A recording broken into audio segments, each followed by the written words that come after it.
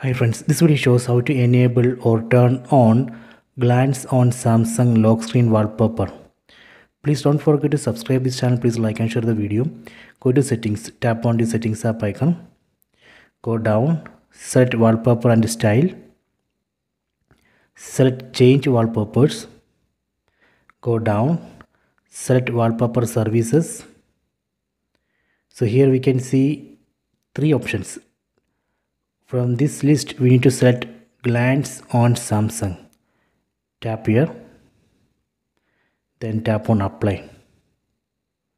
You can see glance on Samsung applied to lock screen. Let me test it. Lock the screen.